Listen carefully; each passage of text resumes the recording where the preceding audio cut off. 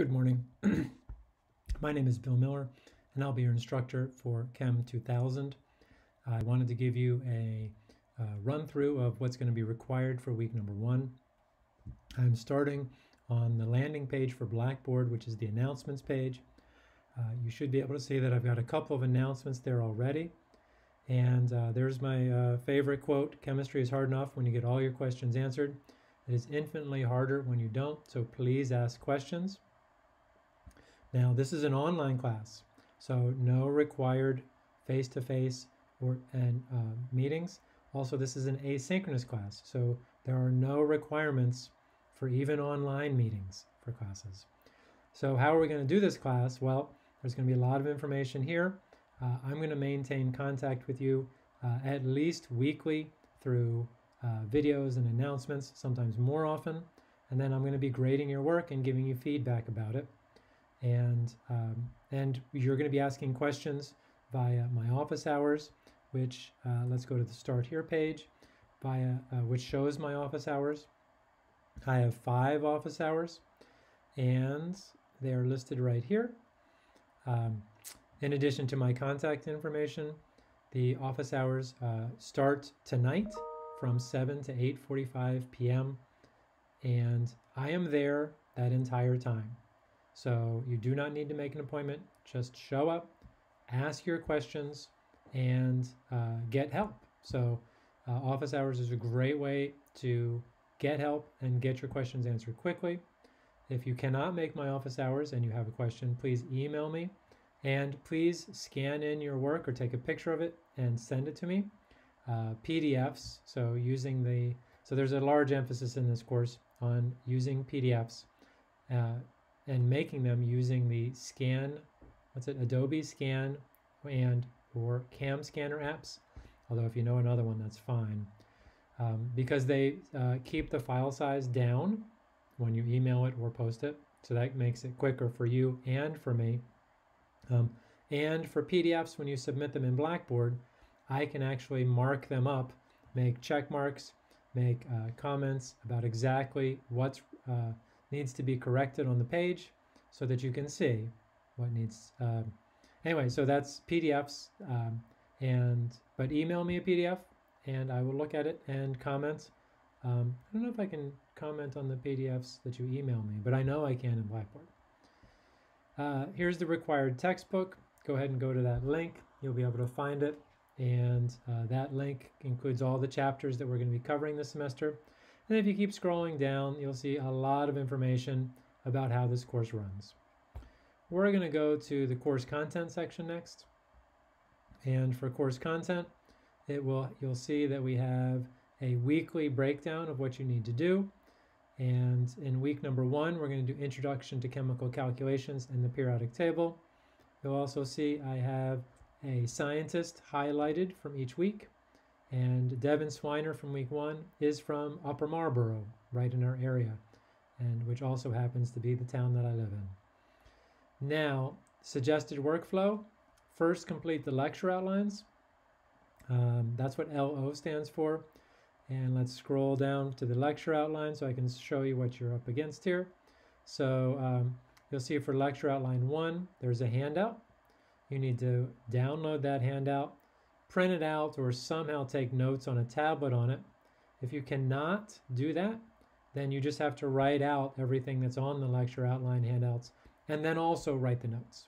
But if you've got access to a printer, then please print them out, write your notes on it.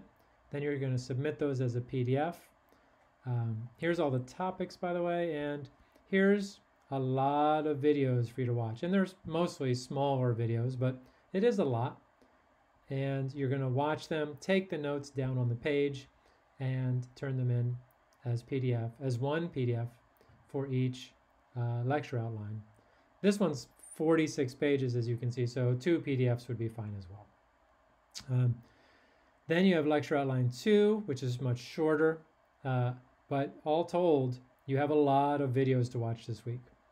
Now, what we've said is that since this is a 4-unit class, you have 3 hours of lecture, 3 hours of lab, and 1 hour of recitation. That's 7 hours of class time, and 10 or so hours of out of class time, which includes homeworks, writing up lab reports, studying for exams,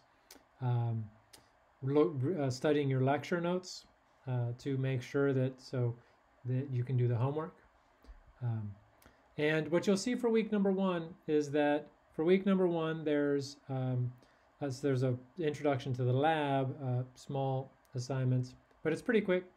There's no recitation and there's no real lab. So I have taken all that time for you to do more lecture outlines. So it won't be this much each week. And you should know that I do take your time very seriously. So hopefully what you will find is that all of the assignments are helping you to learn the material. I've come up with all these assignments myself too, by the way. And let's see. Oh, let's show you the homework.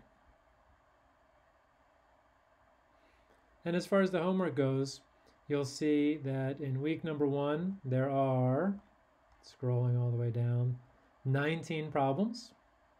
And some of them are short and some of them are longer. The first one, homework 01-01, says draw the phases of matter. FIL means it's a file upload problem. So drawing the phases of matter is straight out of the lecture outlines. But you're going to draw them on your page. You're going to turn it into a PDF using Adobe Scan or Cam Scanner or something similar. And then you're going to upload that work so that I can actually grade it and see what you've drawn. I don't know what that R. Oh, R is for revised from previous semesters. Lots of little codes here. Number 2 is about temperature and IMF. That's intermolecular forces. Another thing that's covered in the lecture outline. It's a multiple choice question. The third one is fib, fill in the blank. And then we get to our first numerical answer. That's what NUM stands for. You'll be entering a number. This is also the first one that has a tutorial video associated with it, and I will double check today to make sure that all these videos actually work. From semester to semester, some of them get lost, but I will double check that and update it if it doesn't. Now the asterisk means that you're going to show your work on a page as you do to solve the problem, and that you have to upload that as a PDF for more points. So each of these homework questions is worth usually between 0.25, 0.5, all the way up to 1 or 2 points per question. And let's see, so here's another numerical answer about density and using the displacement method. It's an asterisk, so you have to show your work and you enter a numerical answer, and it has a tutorial video. Going all the way down here, you'll see that the last part of homework 1 is a PDF of your work, and it tells you exactly which problems you have to show me work for. And again, 1 PDF. You can do all of your work. You should be able to note which problem is which so I can find them. And if it's easier, you can just upload your work for all of homework 1. And as long as it's labeled with which problem is which, I will find it and make sure you get your credit. Let's see, other things about the homework. Each homework question, you get 4 attempts. You only have to get 1 of them correct. If you do the first one, great, you're done. Do the second one, so it'll show you the answer to the first one so you can see approximately how it was done, and hopefully get the second one right.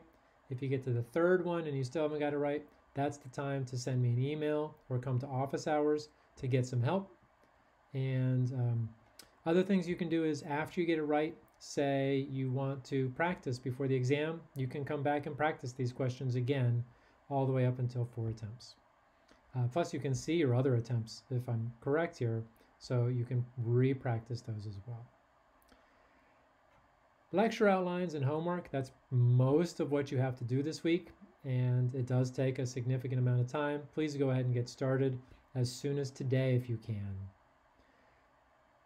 Yes, and I'm happy to have you in class, and I hope to hear from you soon.